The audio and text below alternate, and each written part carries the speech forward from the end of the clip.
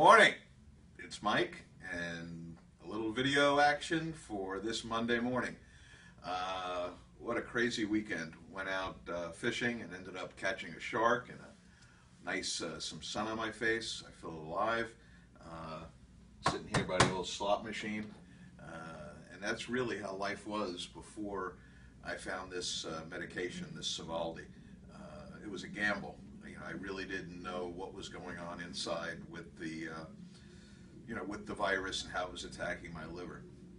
Now knowing that this virus has been eradicated, and tomorrow I go for blood work, and hopefully, and I'm pretty sure, based on the way things are going, it's gone.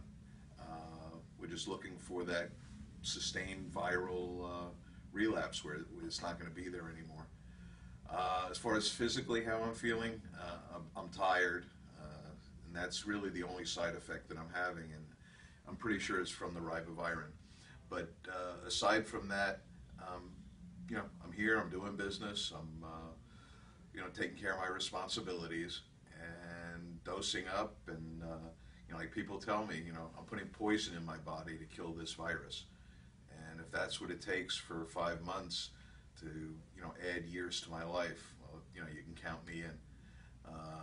Shout out to everybody that's cleared the virus, those that are working on it alongside of me, and those thinking about or trying to get this medication. It's a miracle. You're a miracle. Happy Monday. We'll see you later.